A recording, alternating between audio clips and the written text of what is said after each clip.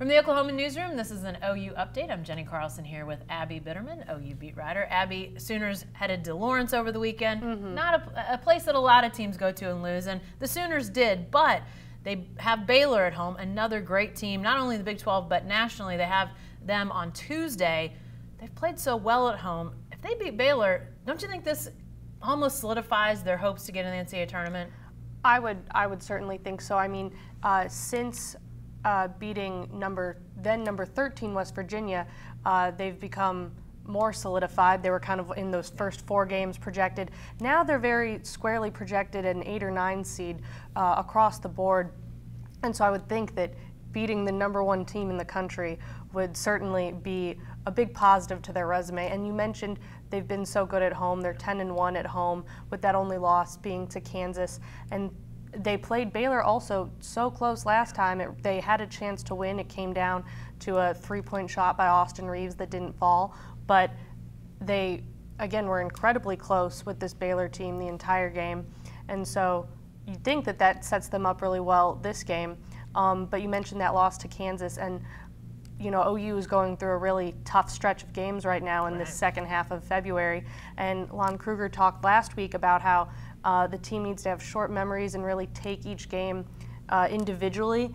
I mean, they've had good momentum recently, but that loss was real tough at a tough place to play, Allen Fieldhouse.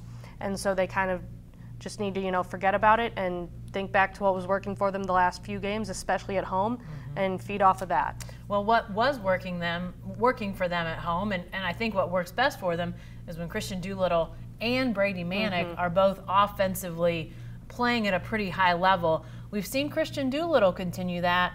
Even in that loss at Kansas, he was pretty good, but Brady Manick seems like he's got to find something here. Yeah, at Kansas, Brady got 2 fouls pretty early, just seemed a little bit frustrated with that, and so kind of then didn't play as well.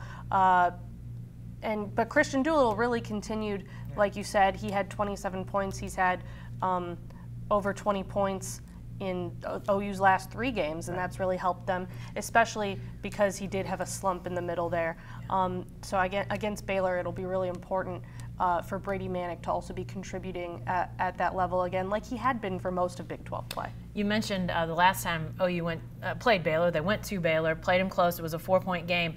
A guy that broke out that game and has continued to play pretty well for the Sooners is Alondes Williams. What have you seen out of him, and what's he brought to this team as they've especially had success at home? Yeah, he I think just brings in a lot of energy.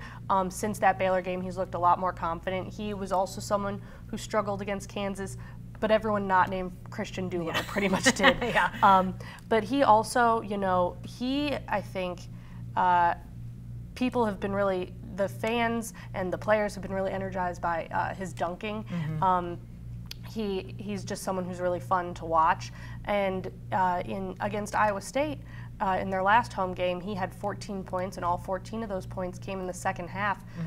So he really gave, and very early on in the second half, so he really gave them a boost that kind of led them to such a dominant win over Iowa State. So he's a guy who can really come in, bring some energy, and kind of change the game for them a little bit, go on a run or two, and kind of create a point swing all by himself. And we know against Baylor, a very defensive-minded team. And then Bedlam on Saturday, Oklahoma State playing some good defense as well. Be important to get an additional score out there for the Sooners. 8 o'clock on Tuesday against Baylor down in the Lloyd Noble Center, and 3 o'clock on Saturday up at Gallagher Iba Arena. Be sure to stay with the best coverage team anywhere at Oklahoman.com and every day in the Oklahoman.